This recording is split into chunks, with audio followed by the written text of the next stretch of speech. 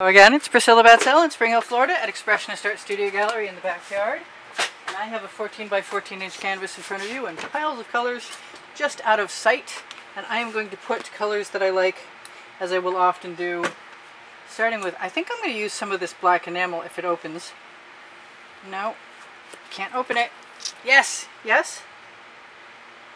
Be better than having it dump out like that thing that happened the other day. So I'm just going to keep using the colors that I did clear the tops on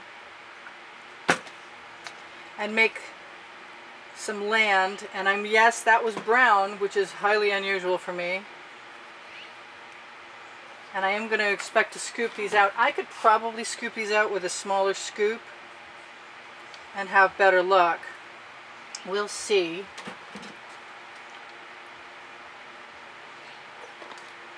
What happens.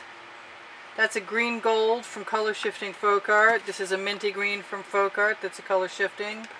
This is an iridescent turquoise they don't make anymore. Well, at least not yet.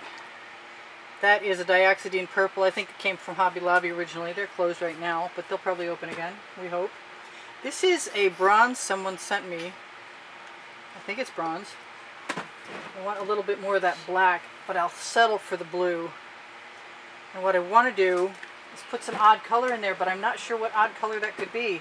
Maybe a little bit of, yes, a little bit of that orange that has, it's actually 24 karat deco art gold with a little orange in. So let me just try this, and I'm going to grab little bits and tip as far as things will go. And I'm going to let things overlap, and I'm going to do that a whole bunch. Just going to grab stuff that makes me happy and put it down where I think it'll still make me happy. And hopefully I'll get a different batch of colors every time. Because a lot of times I'll tip with an edge catcher, and then I'll take the paint off the edge catcher. I don't want that right next to that, because that's the same. So I'm just going way outside my comfort zone on purpose, figuring that once I get these colors spread out as far as I can get them spread out, that I can come back and put my sky in, and I'm hoping that I'm right. I'm just going to keep giving myself new areas of color. I might even use a Princeton Art Tool Catalyst spatula to take the rest of those colors right out of there. I don't know if or when I'll be using an edge catcher, but my colors are staying nice and fresh. And I'm going to drip all those down. I might, where's an edge catcher? I want one. It doesn't matter what it looks like, so long as it can catch some paint. Really liking the random looking patterns. And filling in. And I know, since I'm not overly agitating that paint on the edge catcher, that I can scoop it right up and stick it right back in again too. I can also use what I've got there to cover the edge of my canvas all the way down, like so, which is a pretty cool trick in my opinion. And where's my, yep, there's my little spatula. So I can take my slightly too mixed paint and stick it in, and it becomes a dark area. I can just tap that spatula, tap and drag and pull, do all kinds of stuff just like that. That's looking pretty slick to me.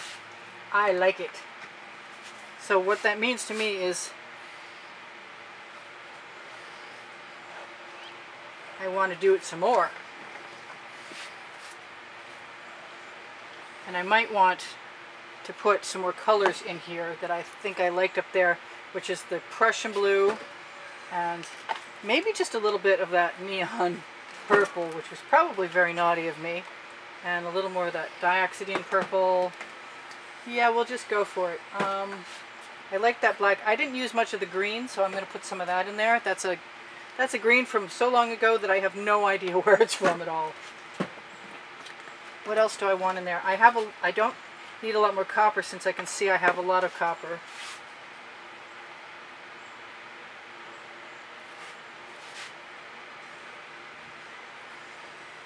And my idea is that I'll be able to use an edge catcher to tip this down. I like the odd shapes I'm getting. I mean, I really like them. I like this whole playing field of colors. And I'm going to make sure I take all of my color right out of my child's plastic sandcastle building shovel. And what now? I have more colors. I don't want to mix them too much, so I'm going to be a little cautious about scraping them down. It's time to get a cleaner edge catcher. Maybe one that's not too long, so it doesn't, if you use edge catchers, make sure they're not too big so they don't flop into your artwork. So what I usually do is go the wrong direction first,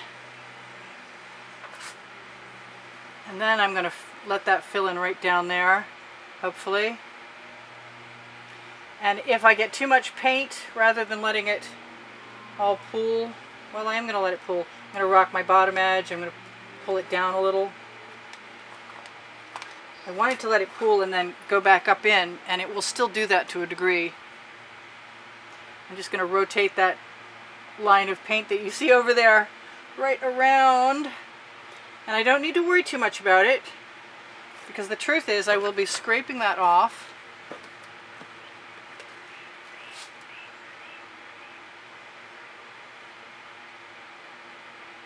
I like that green part that I just annihilated. Too late. Think about it now. Now once I get a bunch of paint to flow on here again, I could actually tip it down again and back up again. But I like the very natural random shapes that are going on here. You can just scrape all of that paint right off, let it go down over the edge, so I have a perfect cover. I do need to make sure it's going to be thin enough so that if I do a sky, which is my intention on what I want to do next, which might be kind of cool to do. This is strange. That's kind of strange too. Alright, well, I'm going to stick my finger in there, and then I'm going to do a little more tipping. And if I don't completely love what I've got, it's okay, because I can add paint whenever I feel like it. And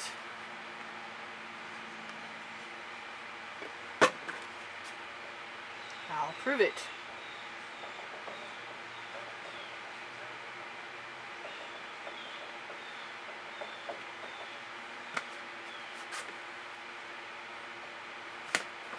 So I'm just going to go all the way up this time. I'm going to go over too.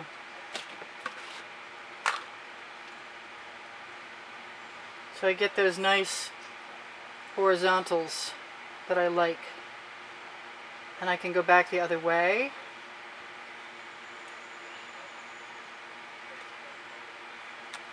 Got a little bit of paint coming off there. I can just wipe it down, and then I can go right back up again. I like to do, once in a while I like to do this, just to help some paint move. And this right here,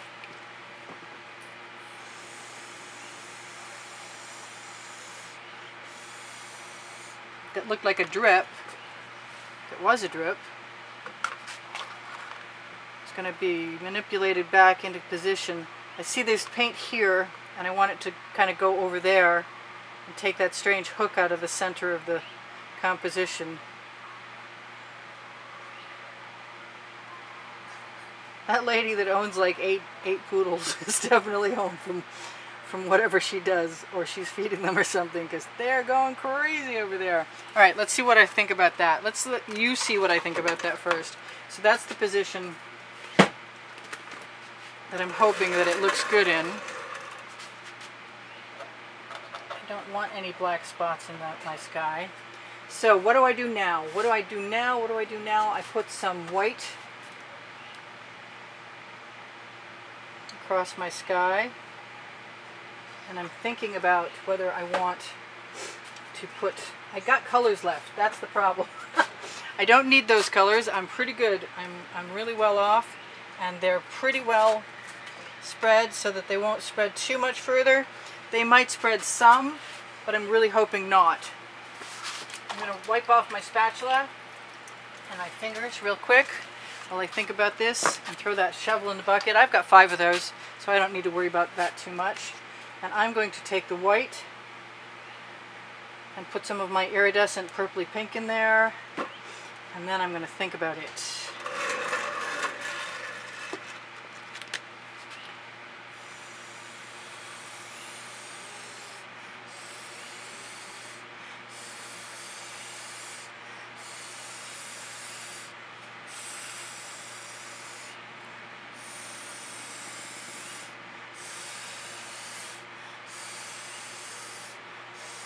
Now really I could just swipe that down there, and honestly I'm thinking that might be the way to go.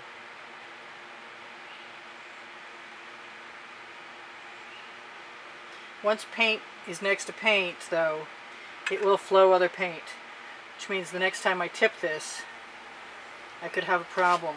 But I've got so much paint there right now that I think I'm just going to use it. And if I want to add something else and I don't want to do it now, there's always tomorrow. Clouds can look like that. I've seen clouds look like that before.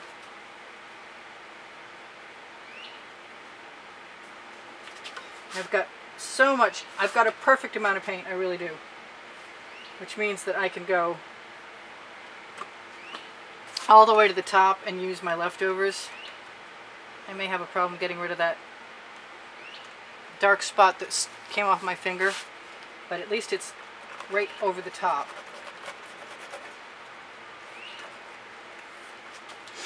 That'll teach me not to wipe my hands off. Let's see what happens when we tip that up. I really want to put something blue in there. You know what? I'm just going to do it.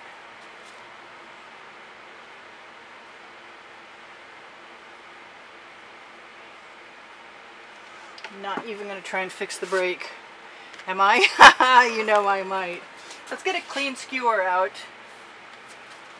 since I got some. See what happens when we just gently drag that blue. What happens is I drip. Make sure there's no more black stuff going to come right off my hands. Kind of like that.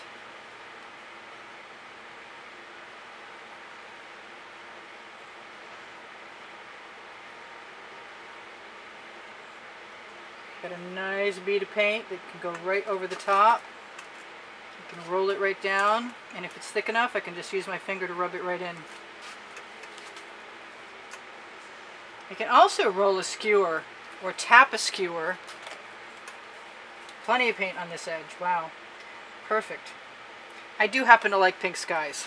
Pinky purple skies especially. And I really was going to tip that, so that heavy line of paint can become a beautiful sky if I'm very, very careful with it. But I like that blue. And hold it, the skewer at the very end and rest it. Usually I've got more contours to my land.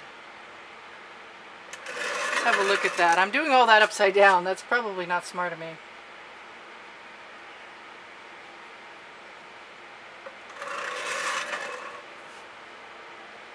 Kind of want to put some of my white metallic in there, which I'm seeing not at all, and should be right in front of me. There it is.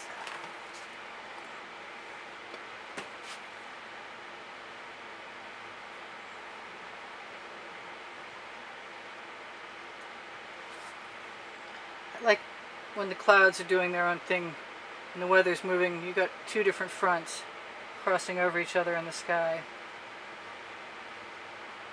I still want to tip that and see what happens, because I don't mind if I get some mountains. You know what else will help that? What will help that is a little green up here. It'll come out.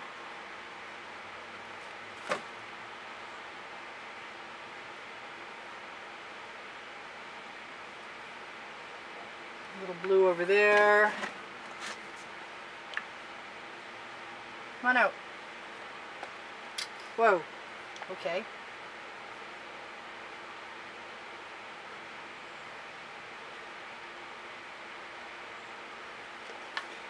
Kind of, why don't I just do what I think? Put some of that green in there.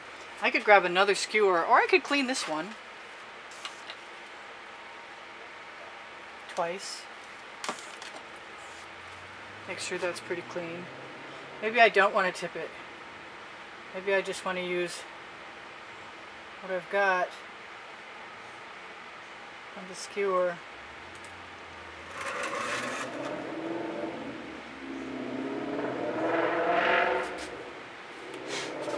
My rabbit has been getting more and more brazen lately.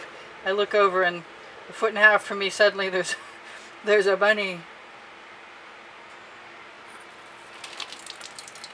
When I lived in Great Britain, I had a rabbit that was wild.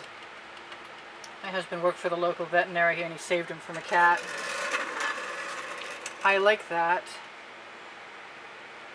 I kind of want to put some turquoise up there, but it always winds up looking like water for me, so I don't really want to. Yeah, I like that very much, actually, and I've got nice paint.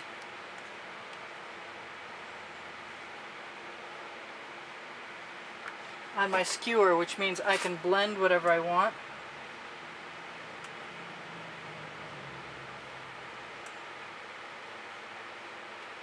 Back and forth until I like what I see. And any of the paint that I've got on my skewer will go right down over that edge and fill in. And the other edge is well on its way to being filled in also. So I am pretty well done with this. I don't have to tip, which is okay because sometimes it works and sometimes it doesn't. Most of the time it works. It's good if you practice though. So this is Priscilla Batzell in Spring Hill, Florida at Expressionist Art Studio Gallery in the backyard, reminding you that I have a link tree for all my links right under the video, and the Amazon link that where you can shop at no added cost to you is right under there. And if you shop there, it helps me out. Also, you can find pixels.com and Fine Art America, and they are linked also on the Shop Now button at the Facebook page, Expressionist Art Studio, Totes and More. Also on the link tree is Expressionist Art Fans and Collect Expressionist Art Studio Gallery, maybe not. Anyway, it says Fans and Collectors. Sometimes I love putting my finger in and finding that I'm dredging up some wonderful color, like that blue just came right up.